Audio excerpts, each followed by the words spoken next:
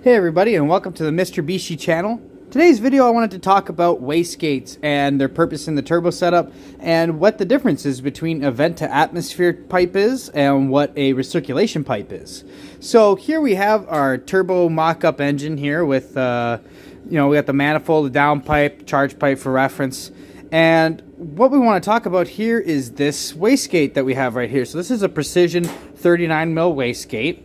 And as you can see, it gets attached to the manifold runner to be able to vent out the wastegate gases, or the exhaust gases, sorry, so that the turbo doesn't overspin past its turbine speed. So basically, in a short summary, the wastegate opens so that the exhaust gases don't make the turbo push too much boost. Basically, once the wastegate sees the boost pressure on, there will be a port here on the bottom side of the wastegate. It's clockable in multiple locations.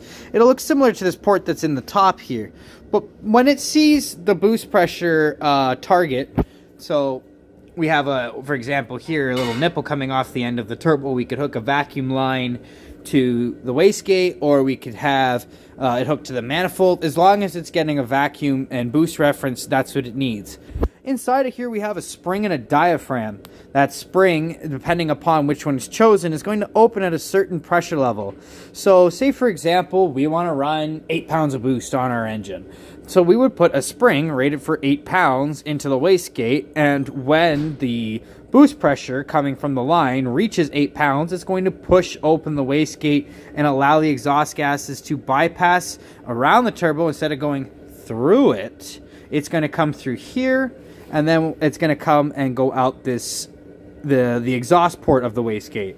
So this is basically what the wastegate's function is. There's a lot of things we can do for manipulating it with boost controllers, different springs.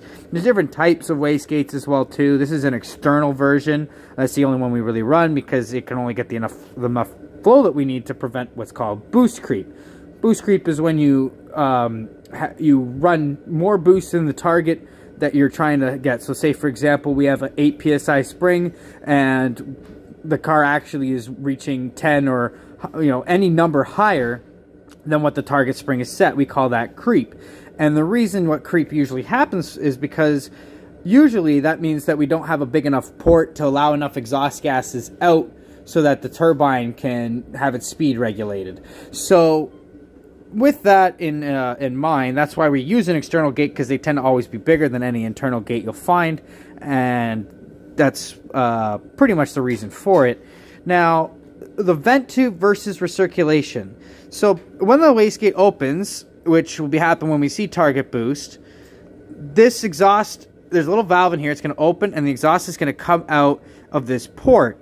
So a vent tube is literally a vent to atmosphere tube. It's a pipe that's just going to go out to the bottom of the car or wherever, and it's going to vent off those gases.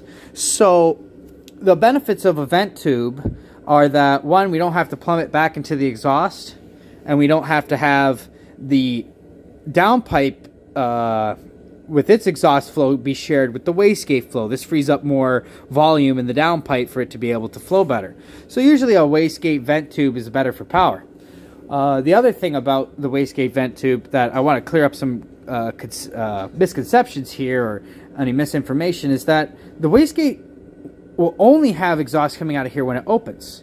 So it's not like a straight dump tube, like as if this were a dump tube going out the hood or something like that. The dump tube, you're only going to hear it at full boost. So basically when you're idling or cruising, this guy's going to be closed. You're not going to hear anything. It's going to sound like a stock car. But if you want the car to try to be quieter when you're under boost or in target boost, the other method is called the recirculation pipe. So when I'm asking somebody, do you want a vent pipe or a recirculation pipe, this is what I'm talking about. The recirculation pipe would connect back to the downpipe instead of going just straight to atmosphere. We would use a flex pipe that's rated for wastegates to be in place so that it can be easy to fit up and change with any changes in temperature. Will keep the pipes from cracking. This will make sure that we actually plumb the wastegate gases back into the downpipe. And for some people that's more desirable. They want as quiet car as they can possibly have with this kind of setup. That's the way to go. It is more costly to do the recirculation option. We do have to do more parts. There is more welding and time involved. But I figured I would just go over this very quickly to try to get people a better idea of what is a vent pipe and what is a recirculation pipe and what is the wastegate and what does it do. Next time I go to change the springs, one of these, I'll make another video of how do you change your wastegate spring, what the top and bottom ports are used for, and how to hook up a boost controller. But we'll do that when we actually have the car out on the road and not being a jig. So for now, that's all for today for this video.